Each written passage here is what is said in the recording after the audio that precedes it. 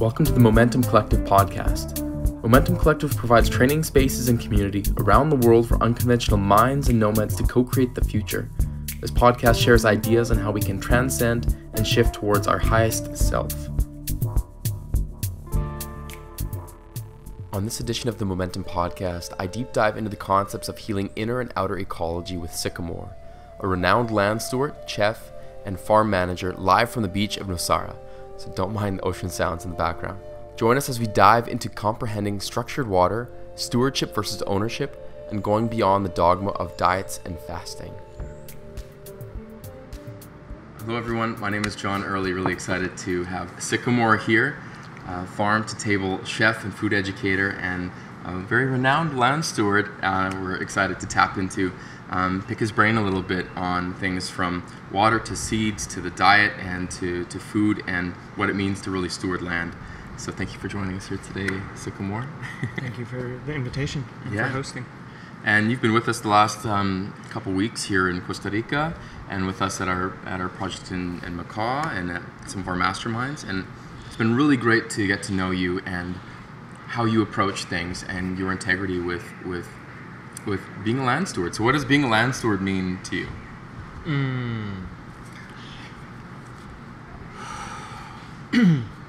Yeah, I suppose when humans say, I'm in a relationship, and they're usually referring to like a romantic or sexual human that they're in a relationship with, I wonder if people could say that with the land that they live on. Like, what does it mean to be in relationship to land, particularly in a culture that is not grounded? And as a nomad to some degree for the last decade of my life, I empathize with that. And when we're not a place-based culture, it's really difficult to even imagine what true stewardship of a place would be like, similar to how you could really be in a long-term romantic partnership if you're not regularly seeing the person to be able to care for their field or to care for the pastures and the fields that you live on. So to me, the most important part is to actually ground and to be a place. The land will actually teach you how she likes to be stewarded. Just like any woman, they will open up when it's in right relationship and will show you the parts that need some tending or just the parts that need some worship. That can mean so many different things in each place. So to me, stewardship, of course, first is like place-based. It's listening, and then it's infinite when it comes to how every single little square meter of the land like asks for a slightly different touch, and that's again through observation and adaptation that is only like practiced. It's never perfected. And I guess to back up a little bit, we're talking about, instead of like changing the terminology for those that are new to it, not Ownership. necessarily owning land, but stewarding the land, caring for it, knowing that it'll to be passed down. And I saw a really great quote of, we don't inherit land from our ancestors, we bore it from our future children, future generations. And kind of having that longer lineage of land. And if you have anything to say on that, need to have some sort of ownership or control as humans, specifically in regards to land.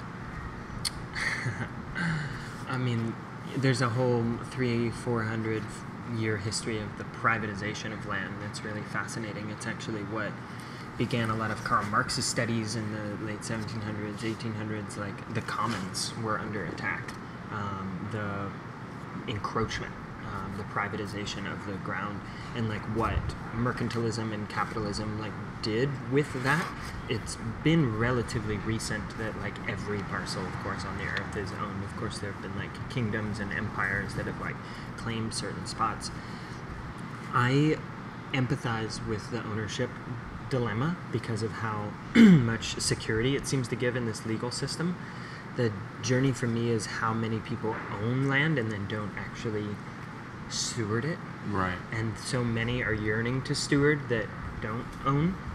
And what will be the right relationship of shifting those dynamics? You know, sometimes when I find wealthy people's properties somewhere beautiful and they're just building a house and like doing nothing to the land, it's kind of like, it's almost like keeping a supermodel in your closet or something like that, where you just like sequester the sacred ground away from those who it could benefit. And so I I'm really inspired by things like land trusts and by churches and ministries and community projects that can actually steward the land cooperatively and in a circle-based way so that more of the land could actually be transferred. I'm really curious about an organization my friend works with called Agrarian Trust, which is about kind of the non-linear and economically experimental ways that we'll be able to transfer large amounts of land in the coming years. Just one stat is in the United States, the average age of the farmers in their mid-70s, like the average age. And so what does that mean for the future of, farmland ownership in at least the States and around the world? We can't let it be like, which is the current trend, being like monopolized and bought up by large corporations that are monoculture and annihilating the soil. So how do people actually choose to steward land? It feels like one of the most important trends for our generation in the coming decades is to actually ground down in some location to choose to receive a part of the mother's body. And even if we're mobile and tending lots of places, like there needs to be anchors in a place arranged in whatever legal framework feels right for that place, so that we can still regrow Eden. And I think a big thing that you discuss a lot about, you have a lot of passion for, which is a huge component to all of this, is water. Watersheds and clean water and understanding and respect for that. So how do you approach that with someone that's not used to seeing water as a sacred thing, a living thing? How do you begin to crack someone's mind open to a different perspective? Yeah. It's hard to compress my decade-long love affair with water into a short experience, but that's really what I'm hoping to do more these days, is to initiate people into the path of water. The most obvious thing we start with is like, what percentage water is your body, what percentage water is the planet? Like, we are both 70% water. We're water bodies. The fluids of our body, from blood to lymph, to digestive juices, to all cellular transmissions and communication, like, are based on the water molecule. And to empathize with the way our body and the Earth's body communicates and flows and transports nutrients with this principle, it's 70% on a certain measurement, like I think by volume, the body, but it's actually more like 99% molecularly, like the way water literally builds. In the same way that a tree, if you were to measure it and its soil, it could grow to 200 pounds if you were to measure the tree. But if you were to remove all the soil, measure it at the beginning when it was a sapling, measure it at the end, the soil stays the same. It's like the water and the air that comes in that actually builds the material of the tree. So there has to be, to me, like some level of like first like enchantment or curiosity. Like, what? Like, I'm not here to do a science lecture to people about the principles of water, but once people are inspired by that, like Dr. Masaru Emoto's work with the hidden messages of water, or with a new author, Vida Austin, is showing like the crystallization of water and the power of intention, to where there's the potential to actually like beam good intentions into water, freeze it, beam harmful intentions into water, like through your direct expression, and freeze it. And she has all the pictures and studies, and people can look up these links if they're curious, and actually witness the crystallization and the physical structure of water being different based on intention. It's a total portal that Isabel Friend on Instagram, Gerald Pollack in The Fourth Phase of Water, there's so much of the actual water molecule that could be explored. On the Medicine Stories podcast, Isabel did a podcast as well there. Feeling into, one is the the properties of the molecule itself and its universality and its potentiality on a major level, but then to come back to the earth and how so many are familiar with carbon dioxide these days, the ppm in the atmosphere, the control and the protests for all of the fossil fuels. That can be important in the destruction of land and the atmosphere to produce our industrial lifestyles, et cetera, et cetera. But what most people don't know about is the water cycle on the planet, and the way that water vapor in the atmosphere determines a greenhouse gas and global warming potential, and how when we reduce our global problems to like a parts per million of a particular molecule, it of course is convenient for the powers that think they be to control that, to trade it, to reduce it, to regulate, climate lockdowns and red meat and these kinds of things. Like, this is what's bad because we can measure this particular thing. But what we don't really back up and see is the way that the water cycles, of course the carbon cycles too, have been completely damaged on the planet. And when I say that, I mean like 98% of mangroves and wetlands have been destroyed. Like, what does it mean if our coastal territories don't have their ecosystems protecting them? What does it mean if most of the rivers around the world can't be drank from anymore? Like, that the glaciers are melting. Like, to me, falling back in love then with the actual water cycle of the planet, and to feel like, what would it mean to rehydrate the planet? So when we have deforestation, we then remove actually the cloud seeding that rainforests have the potential for. They actually exhale microscopic molecules that allow, I forget the specific name, the like aggregation of the water molecules around that to generate the clouds, to generate the rain, to then generate human civilization. Full cycle, a full ecosystem. So like, fall back in love with water, and then like learn her through your body and through the earth, and you'll never learn it all. It's practice. Yeah, totally. It's infinite. Yeah. And what do you mean by water? That's a whole other thing. Is like, how do people really realize that this isn't just a clean thing? Oh yeah, we just drink it and it's all the same. But like, what is structured water? What is vortex water? How can water hold energetic properties that infuse into your body in a good way? Do you want to dive into some of that? What is structured water? Yeah.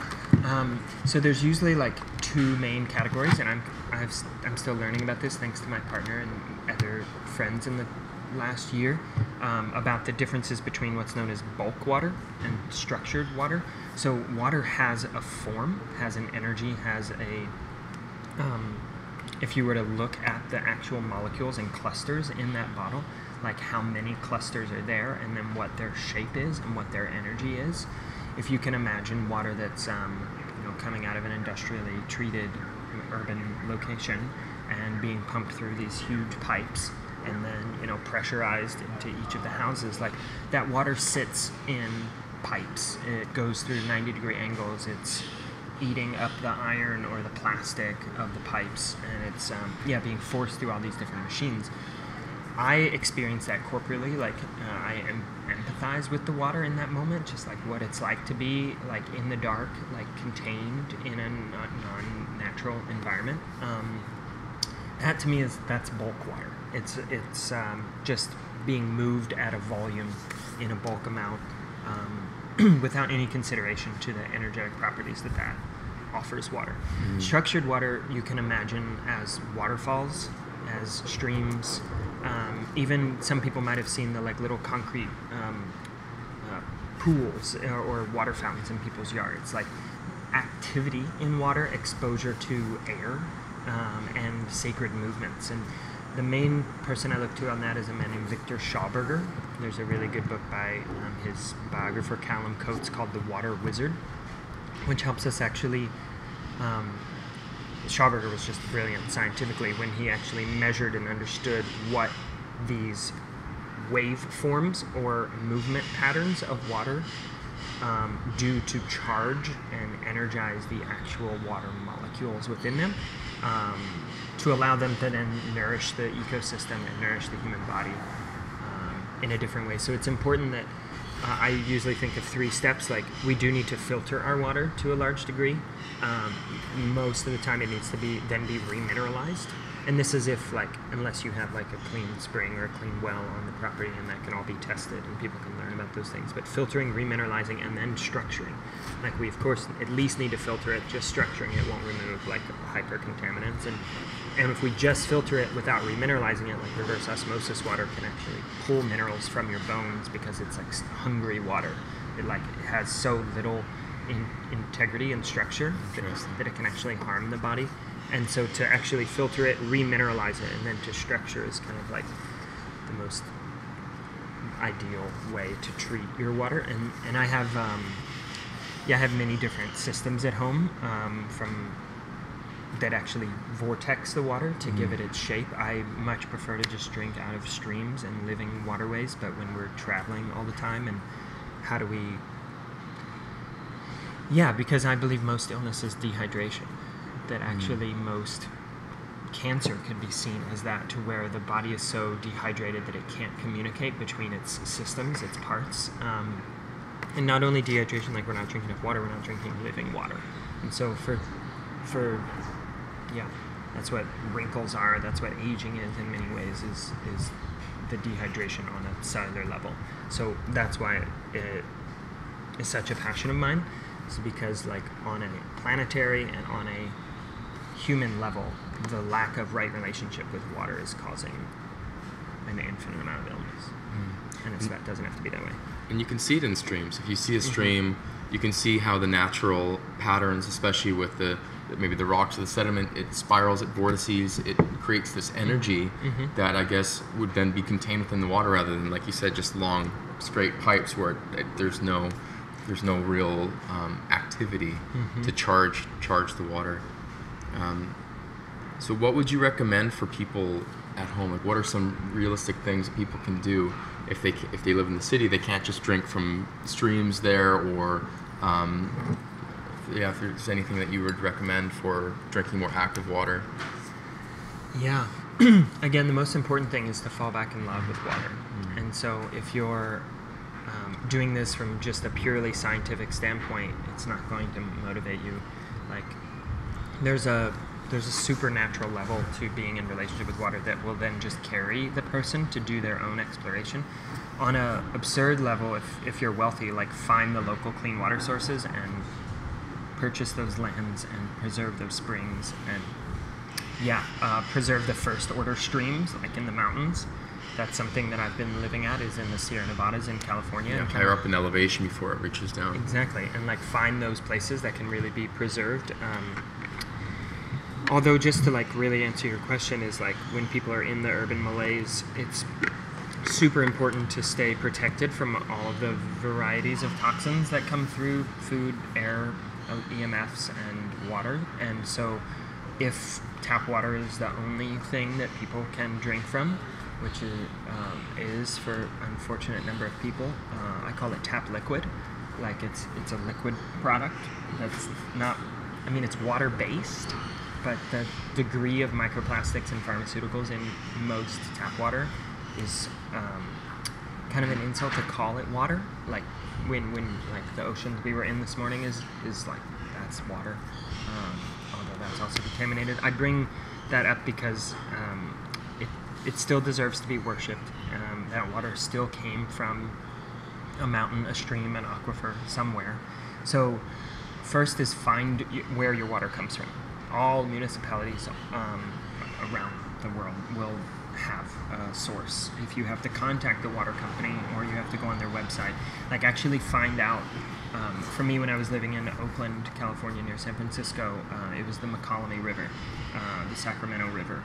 And for me, I then went and tracked where the McCollum River came from, and found land higher up, and bathed in the waters that I knew would eventually one day get to my tap downstream. And so to have a connection to that, some of my friends created a film called Walking Water. It was a 3-year-long pilgrimage from the Owens Valley out in eastern Sierras, California, which is where, for I think it's over 300 miles, that the LA Department of Water and Power, this is Los Angeles's water source, they went and bought up tons of indigenous land and have since channeled and piped in water from hundreds of miles away.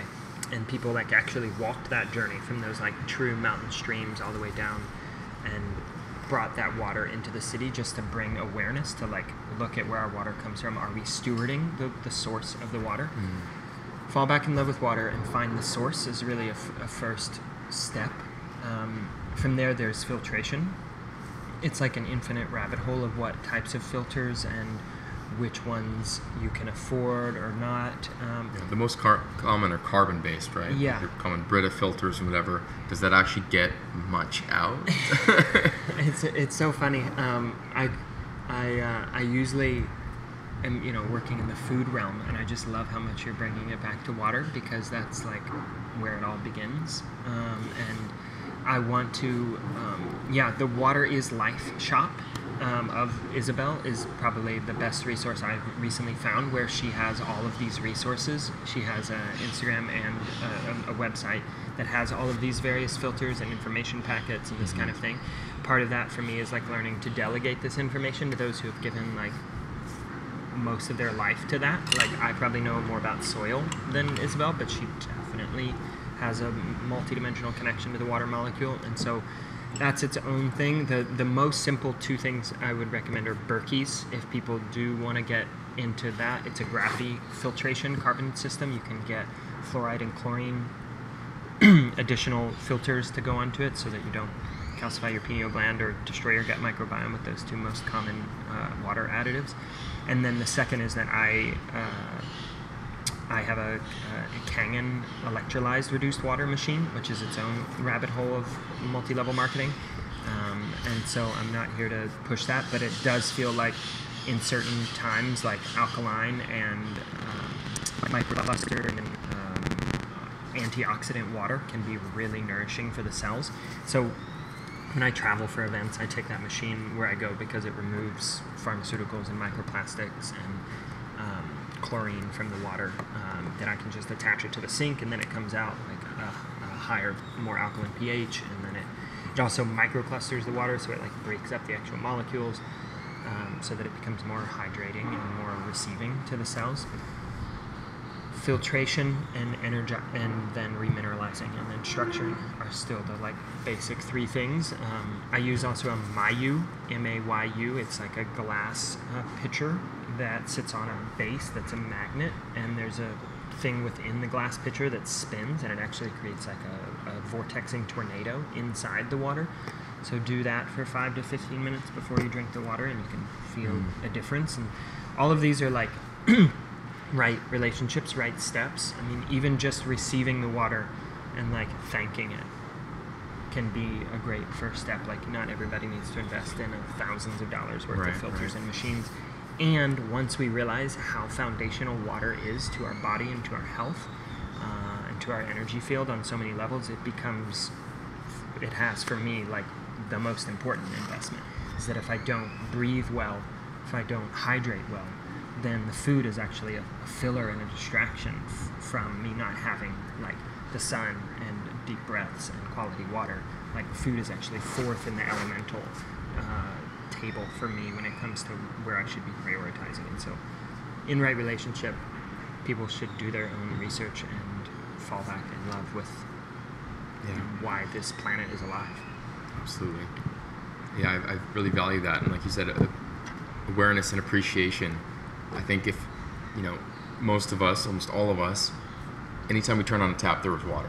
Instantly, pretty much anywhere, any room, any situation, any public place. And we never, unless we're like camping or at a festival, and that's the first thing you do, is like, where's the water? Where do we get our water from? So we're so far removed from the common basic instinct of where's our water? Is it clean?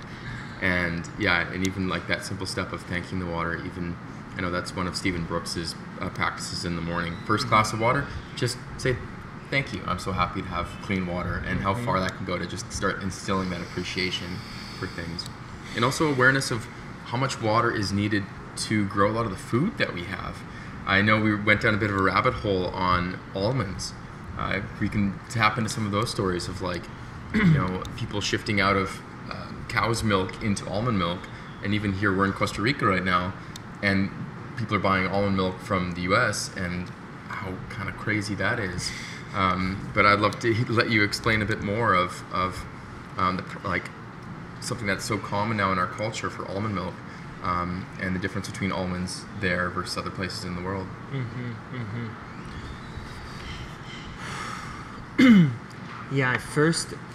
got curious about this when Almond Breeze, the brand or whatever. I learned that like per half gallon, per like liter of almond milk, it's like 3 to 4 almonds are in that whole jug, because of the amount of like gums and flavorings. So they'll add almond extract or almond flavor, and they'll add like gellan gum and locust bean gum and xanthan gum, and they'll actually use some almonds but ask for how many is actually used. I forget, it may be like 5 or 6, but like, wow, it's per liter, it's not that much. And then once I was like, okay, well shit, I want to learn to make my own, and I started to I soak my almonds, strain them, use fresh water, blend them really well in a high-powered blender, and then strain them through like a nut milk bag. And then I started seeing how many almonds I was using. I was like, okay, why am I doing this? Like, one, we could go into the conversation of like dairy and conventional dairy and the absolute travesty of monoculture, confined animal, GMO fed, like abused, tortured mothers getting their children stripped for them so that they can get plugged into a machine to extract their juices. Like, obviously conventional industrial dairy is repulsive on almost every level.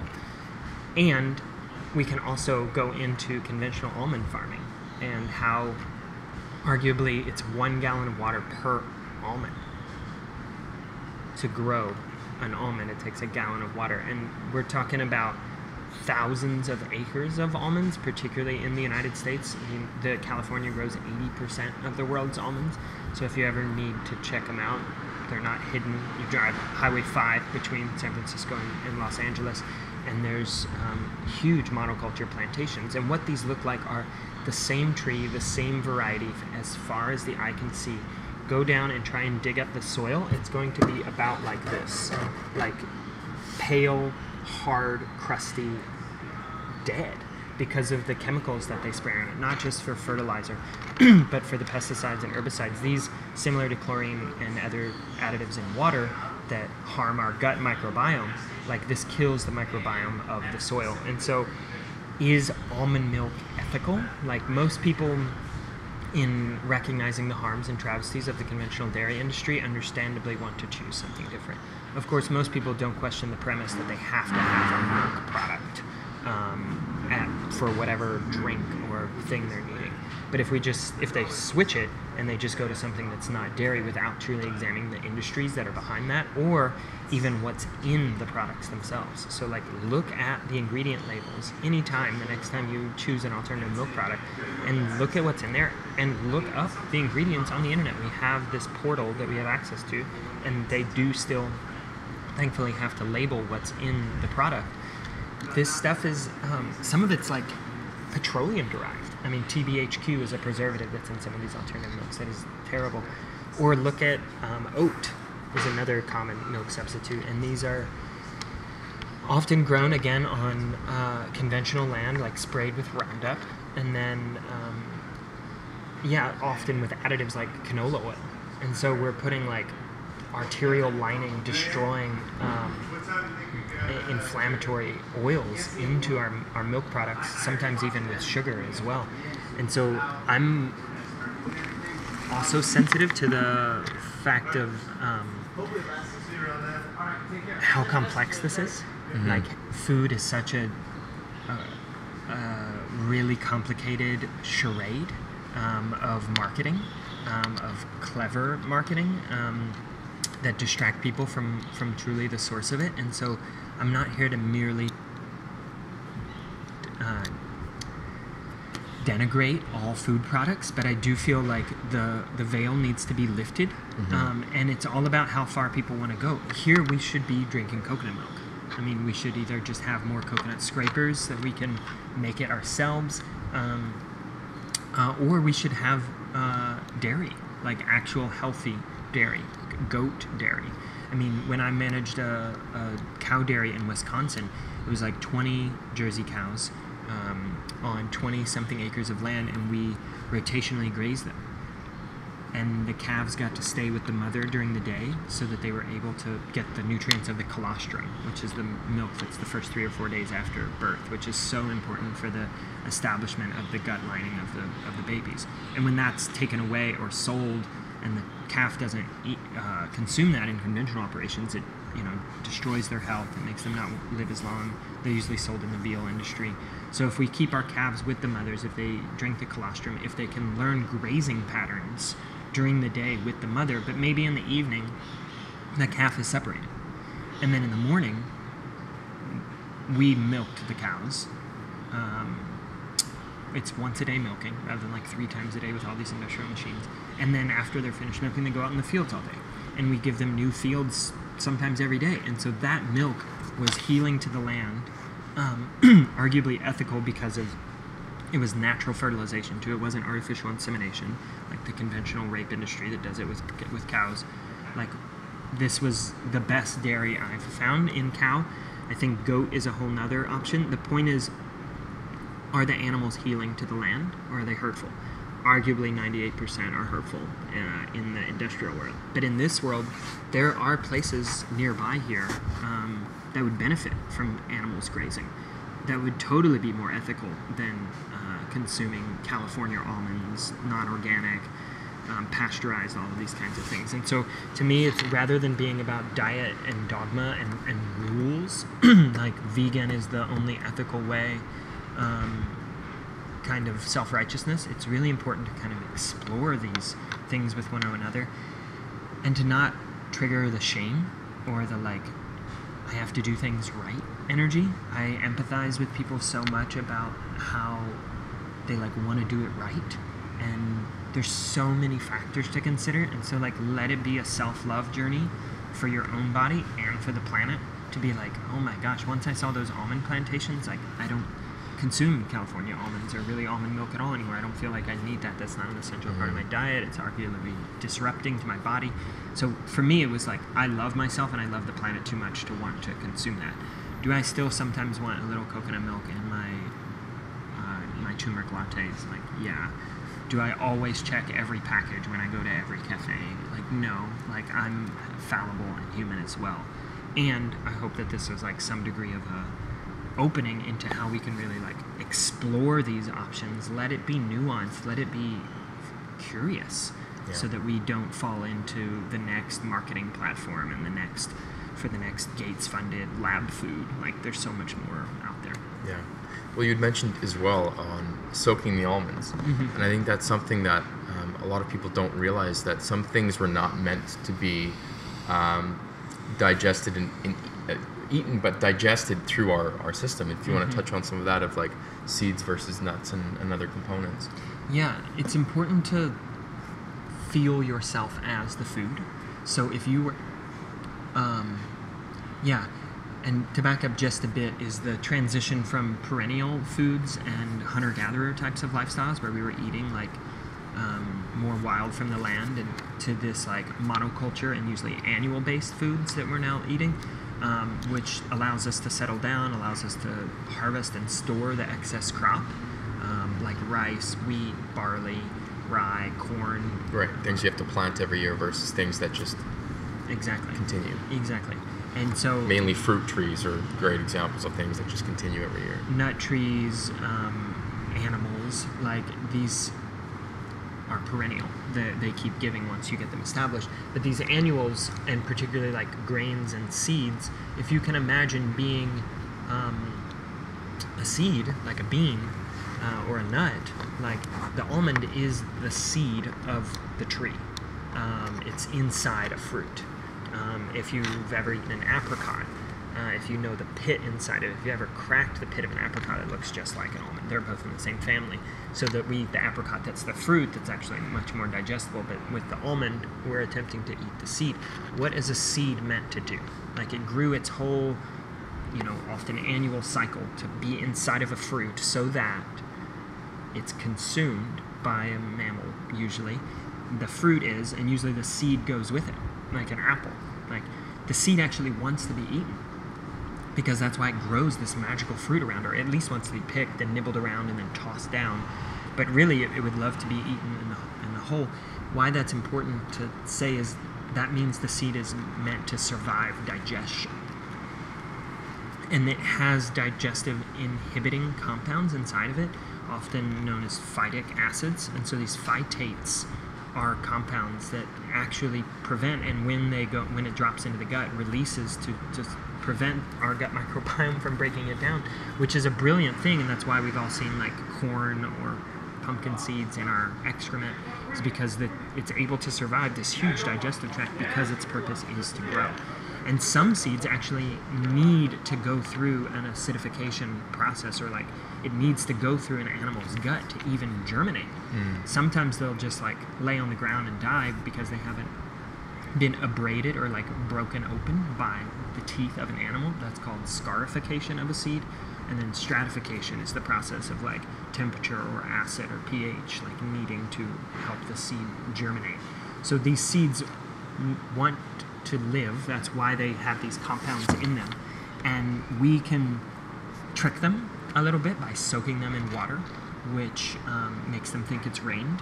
And then they'll release these compounds and then start to sprout. That's why sprouted nut milks are much easier to digest if we're going to go that route. So almonds, I even do that with sunflower seeds, pumpkin seeds, those kinds of things, that if I'm going to eat these types of foods, I'll soak them, rinse them, let them sprout a little bit, and then dehydrate them again so that they don't have as many. Of course, it can be easier to get your vitamin A from liver of a deer or a cow, much easier than it is to eat 15 cups of pumpkin seeds that have all been properly soaked and digested. Can I actually get my liver from a deer that was a roadkill animal? I have a whole freezer full back home from 2 that we processed just in a month before I came here. Compared to me like growing all the pumpkins, but then I would have to like scoop out all the seeds to dry and such, or arguably my pumpkin seeds come from China. So like, where do our nutrients really come from, and what is most bioavailable? Compared to McDonald's beef that's like fed all of that garbage and living in its own excrement and treated so poorly, like I would not want to put that vibration, that flesh into my body. So I will choose plant-based foods. I will soak my rice and rinse my lentils if that's my option. But if we're shipping in lentils from Turkey or something, and really your land actually needs goats, then like let's make goat cheese and goat sausage and tend the animals in a good way, and not claim it's ethical to ship in and rinse the lentils. And if that's your chosen diet, at least process and soak and eat the foods in a way that makes them the most digestible possible, because it's also important that we honor the food's nutrients to actually receive them, to actually make them bioavailable, and to truly assimilate them. I feel like that's a whole nother subject of chewing and of digestion enhancing processes, so that the food you do eat actually can be received by the body, so that we can need less because we're actually mixing with our salivary enzymes in a certain way, or we have the right HCl, the hydrochloric acid content in our gut, or that our small intestine, large intestine isn't leaking. Like leaky gut prevents us from truly assimilating those nutrients. So I think that gives us full circle to your question about like being able to really understand how the foods we're choosing to nourish ourselves with can best be honored by allowing them to be bioavailable and regional and like part of the larger story of this planet in a good way. And I really value that, of like honoring the food and also knowing within context of what's the most appropriate thing, not just living within a box of like it has to be vegan. So even though I'm on the other side of the world, I'm going to ship in quinoa from Peru or almonds from California or whatever, or saying, it's just making sure that there's some context there. And obviously you've got a lot of experience working with the gut and compositions there, and the gut really is our second brain. I mean, we have so much that I think we're just starting to realize we're completely dependent on our gut to feel, to understand, to I mean, if you want to go into a bit more of what you feel are the main components of why the gut is such a crucial part to our being human and our feeling body as well. Well, when you said second brain, my heart jumped in and was like, am I the third brain? You know, it's like these three centers, like, and we just kind of realized how many neurons there are surrounding the heart tissue and surrounding the gut tissue. So there's like centers of intelligence, just like our chakras, like we can receive and give information in a lot of different ways, and it's so profound that you have a gut feeling, you know, about something. Like that was just kind of a phrase at some point, at least when I was growing up. I don't think my parents used that, understanding the depth of the psychoneurology. Or how literal it could be. Exactly. Yeah, how literal it is to have a gut feeling. You're actually feeling there. You're actually processing, storing, transmitting information in this area. And that's maybe the most important place to start, is that the gut receives information, not just from like the solar plexus, energetic portals of this dimension like this, but I mean like internally.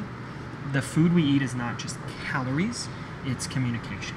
It's information from the ecosystems. And so when I eat a Thai red banana, like grown on this tree over here, compared to when I eat like a Dole conventional banana grown in a Costa Rica plantation, like those aren't the same potassium contents. And that's all that there is. There's actually a whole matrix of story within those cells. And so when the digestion occurs, it's not simply just a mechanical extraction of amino acids. There's actually, I'm still discovering what types of stories can be metabolized through the gut. It's called the alimentary canal, from the mouth to the ass.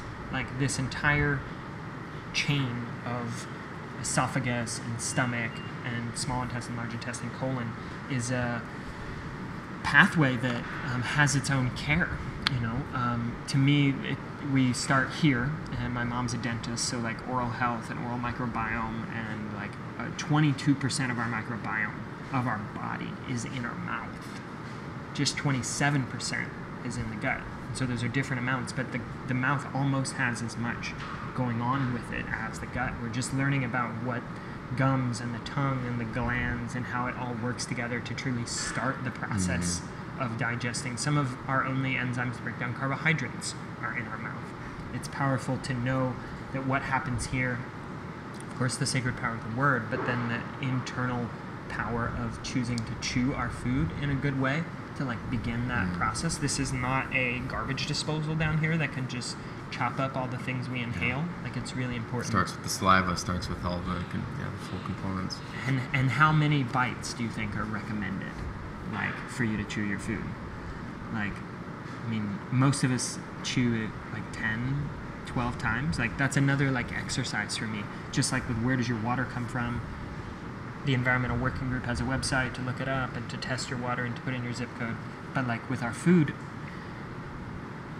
it's recommended like 30 to 50 times. Like try that sometimes to like really let the food break down, like go slow with it. And from there, like to jump to the other end, if we brush our teeth, hopefully often enough, which is a whole nother separate conversation about flossing and oil pulling and tongue scraping, like, but at the other end, we don't brush our other hole.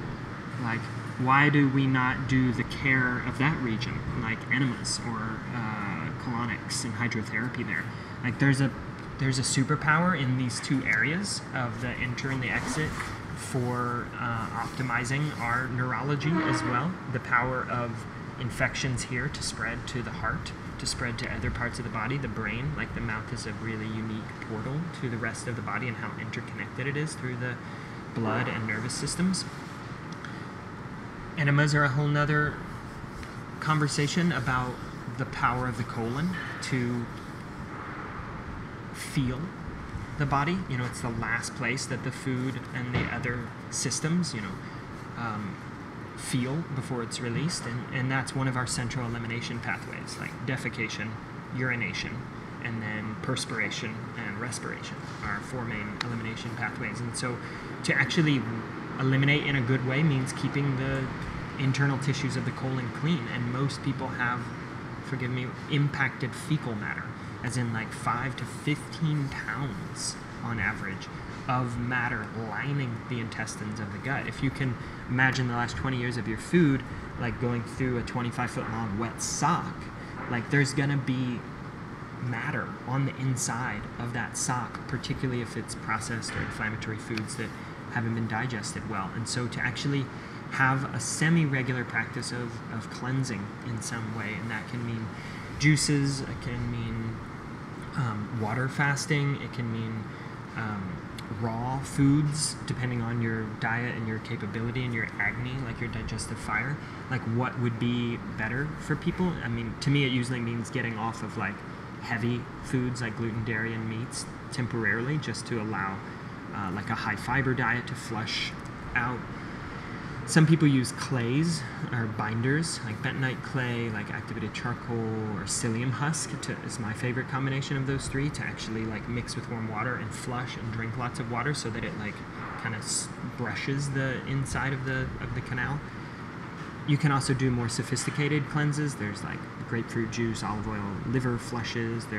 My favorite is a mucoid plaque flush by a company called Zen Cleanse, ZENCLEANZ, that does a 1 day, arguably 2 or 3 days. I guide clients through that work of actually choosing what level of a fast they want to go on, what level of a cleanse, so that, because I believe, as we've all, I would say most of us who have chosen to juice fast or to water fast or to have a colonic, like the feeling you get afterwards is like a high, and that high is a return of feeling.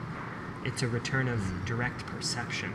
And the body, on a surface area level, the skin is claimed to be the largest organ because of how much surface area it is. The endothelial tissue is the largest organ, which means like all of the surface area of the whole alimentary canal.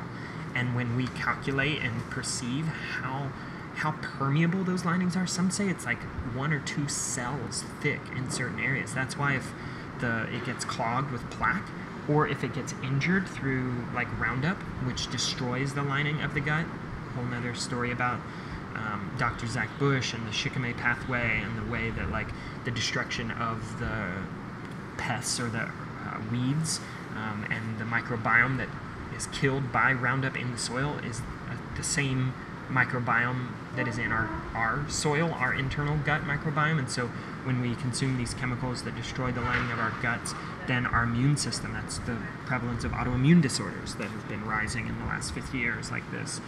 It's due to the chemical toxicity that destroys our gut lining. All that's to say, the integrity of our digestive system is so important to the integrity of our overall body, and it often doesn't get as much like respect. It's kind of like throw it down the chute, let it chew it up, and just whatever shits out. But there's like, and somehow the body just like gets all the prana it needs, when really, when we choose to care for this whole system and in a good way, then our whole feeling centers can open up so that we can actually do our holy work in a better way. That's part of what motivates me to care for this, is not just like a self-righteous, like I have the best digestion or something. It's like, actually I want to support people not having IBS in the background, not having these like chronic fatigue syndromes that like prevent people from showing up, and so often that did start or is still ongoing due to digestive imbalances. And so if we can heal from our mouth to our ass and in between with healthy foods, with probiotics, like there's so many more things to say about it. But the most important, just like with water, is to like fall back in love with your body, clear the shame, fear dogmas, and realize the potential you have to tend this temple, to truly like, once this body receives like your attention and love, and like you begin to sense the imbalances, and then like find your toolkit for the ways that you can heal these internal systems, like the body will mirror that care and like care for you back, so that it can then hold you upright to do more of your good work. Yeah, if you're blocked here, it's hard to channel your intuition, your mission. Exactly. And I know it's been a buzz lately to do more fasting, intermittent fasting, juice cleanses, that kind of a thing. Do you feel like that's a more natural method to have regular fasting, because we didn't used to normally have such a regular intake of food every hour or couple hours that we're awake? Yeah, well, fasting is, I recommend Stephen Herod Buhner's work. He's an amazing herbalist, alchemist, wizard. The lost language of plants, plant intelligence in the imaginal realm. But Stephen Herod Buhner, it's Buhner, the transformational power of fasting. For people who want to go into that, he just discusses the emotional, spiritual, and physical rejuvenating principles of fasting. And fasting is its own rabbit hole of history. You know, Jesus did what for 40 days and 40 nights in the desert? You know, Buddha, Muhammad, Guru Nanak of Sikhism, like all of these masters knew the power of this tool. And Rumi has incredible poems on it, Hafez. So there's a lineage to this. This is not a new fad. You know, just like permaculture is not new, it's an adaptation of an indigenous technology. Fasting does not need to have 1,000 online courses and all types of like expensive probiotics to allow you to do it. It really just means stepping back from your usual consumptive patterns. There's intermittent fasting, like you mentioned, of each day, like choosing to go without food for 8, really 12, 16, sometimes even 20 hours. And so your eating window is actually narrowed during the day. I prefer to eat in the middle of the day when the sun is high and not eat late close to bed. Fasting can mean, like I said, choosing to go up the pyramid from like really heavy, always cooked foods to like more raw foods to like smoothies to juices to water and then to dry fasting, which is a whole nother portal for people's imagination. A friend of mine just went through a 20-day dry fast. Nothing for 20 days, no water, just breath. He was living on the ocean, so there was that. But what are the capacities of the body to actually heal itself? Mm-hmm. That's another really important thing in this pharmacological, psychological operation takeover that's unfolding on the planet, is that the premise of all of this is that we need the state to be healthy. We need these pharmaceutical for-profit companies that profit from us being sick, that we need them when we tune back into the prayer of the water, the prayers of the food, and the inherent brilliance and the inherent technology that is the human body. That the body is always healing itself. Like when I cut my toe, like it started to heal instantly. Like you don't have to think, okay, white blood cells do this or that. It knows what to do. When you get a cut, you know, when you have a headache, like these kinds of things, of course, maybe drink some water if you have a headache. Like if you have a cut, like maybe wash the dirt out, of course. But like and you could even put oils and serums on that help the skin regenerate. But like it's to recognize that that's the inherent impulse of the body. Like what a gift that is. That like, and to not just believe that, but praise that element in the body. We could of course mirror that to the whole earth. That the earth is wanting to heal the whole time, and all we need to do is stop attacking her. We need to stop attacking our bodies with inflammatory foods, inflammatory emotions, toxins from XYZ location. So fasting is really just stepping out of the way, giving the body the space, the capacity to do that work, because it wants to do that inherently. And then we can support its detoxification principles. We can support its cleansing and flushing, its hydration.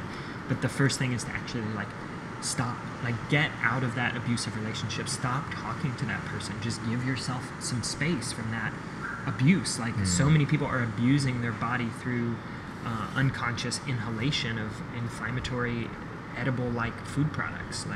So then we get to examine our cravings. We get to examine what we lust after. Like what is really the object of our desire, and how can that process be coached, facilitated? And Dr. Buhner has some incredible prompts in the book, so that as you're fasting, you can actually go through the spiritual and emotional unraveling that is the typical consumptive process. And so fasting is not simply a fad or a hashtag. It's one of the simplest and most ancient healing technologies, and it's a portal into our own psycho-spiritual healing as well. Yeah, even observing, like when we say, I'm hungry, often we feel hunger when we're not full. You know, how are you really hungry?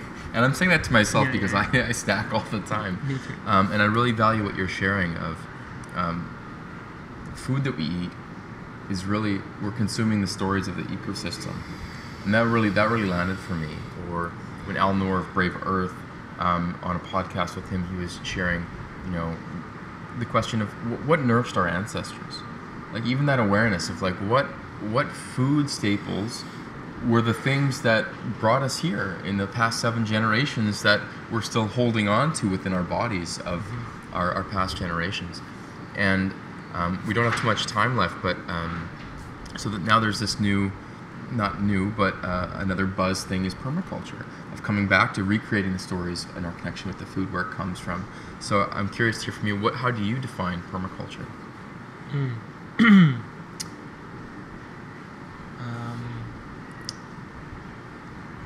Giving thanks to the man who created the term, Bill Mollison, rest in peace, died a few years ago.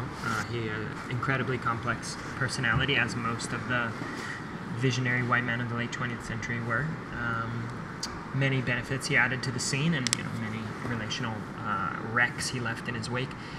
I mention him to just honor him and David Holmgren, the founders of this work, because it is an invented concept that pulls together a lot of things that is arguably not too original in itself. But to be more specific, permaculture is a compound word of permanent in agriculture, or permanent in culture, because Mollison and Holmgren saw what the state of modern agriculture and the state of modern culture was in its displacement and its unraveling and its annual tillage types of systems, to where we didn't have a settled culture. We didn't have a settled agriculture system. We had this constant mechanization and destruction of the land. So it is a land-based principle, like that Mollison's, it's important to note, had a deep relationship with the Australian Aborigines, and through his understanding of the 20,000-year cycles of tending the land of that continent, he was able to intuit and learn so much about traditional planting, grazing, migratory practices, burning practices of the bush, like how to rotate with the seasons. He learned so much through the indigenous people. So that's the foundation of permaculture, is who has tended land for millennia well. Yeah. No nation state that exists today has done that. Like Syria is a wasteland, like Iraq, capitalism, industrial empires, complexities, etc., etc. Like agriculture and its story deserves some reflection and some intuition in combining indigenous practices and modern science, in that permaculture is known as a design science. It's not actually like a gardening how-to manual. Permaculture doesn't tell you which exact species to plant. Sure, at the back of Edible Forest Gardens by Dave Jackie, one of the best temperate permaculture books, there is a species table that Eric Tonesmeyer, the author of Perennial Vegetables, incredible man, put together 50 pages worth of tables with all this type of content. So there is a lot of agricultural wisdom in it, and permaculture starts with 3 ethics: earth care, people care, and fair share. Care of the earth, care of people, and distribution of the surplus. It then goes into 12 principles that Holmgren especially mapped. Some of the basic ones are to observe and interact, to value the edge and the marginal, to accept feedback and to change, to obtain a yield, and to value renewable resources. And so there's a whole system of design within that, to where these ethics and these principles can actually design not just gardens and land management systems, but buildings and economies and relationships. And so the fields of natural building, the fields of sacred economics, the fields of social permaculture have so much to teach us as well for how we communicate. Starhawk, bless her heart, dear elder in the permaculture scene, she weaves earth-based magic into her permaculture courses at the Earth Activist Training, and she also teaches social permaculture courses. Her book on that is The Empowerment Manual, where she uses these principles, these ethics, and these biomimicry learnings through the ecosystem to help us design our relationships, our conflict restoration practices in community. So permaculture itself, I think, is a brilliant adaptation of a lot of body of work for Western, kind of industrialized peoples to have a hashtag and a portal to drop into and then design from, because you'll be able to find whole other learning systems through permaculture as a nexus. So of course permaculture didn't create natural building like wattle and daub, which means stick and mud, was in England for the last 1,500 years, probably much longer in other areas of the world. So it didn't invent that, it just kind of pooled these concepts. And so that's what I love so much about it, is that once we kind of clear up the complexity of the white man who invented it and how much it co-opted indigenous practices, once we truly can drop into the portal that it is, it offers such a wide array of exploration for what I feel like is the most essential craving these days, which is to be in right relationship with ourselves, with one another, and with the earth. And that's the foundation of it. It doesn't offer an exact rule book. It offers a self-guided exploratory design path, so that we can utilize the vast amount of knowledge and skills that exist out there, but to do it in a way that, care of the earth, care of people, and distribution of the circle. Something like that. Well said. And we're so excited to keep you engaged with bringing some of that wisdom in permaculture and relations with our food and with our land and the way we steward it, with all of our projects moving forward, from Momentom to Project Cod to also Ecology and Green Residency. So it's been an honor to travel with you the last couple of weeks here in Costa Rica. It's our last day together, and excited for the next steps and continuing to shine that awareness and that light for everyone moving forward. So thank you again for joining us, Sycamore. My name is John Early. Thank you guys for tuning in and dropping in and being the stewards of your own temple, your own body, your own lands, and keep shining that love and that light. Thank you. Thank you, brother.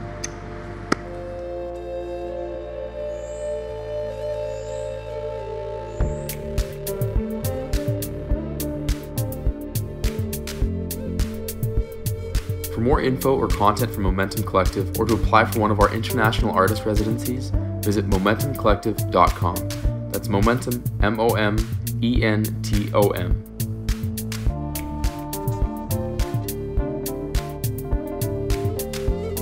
The Momentom Podcast theme you're listening to is the track Beam Me Up by our friend and producer Arterium. For more eclectic soundscapes, find Arterium on SoundCloud.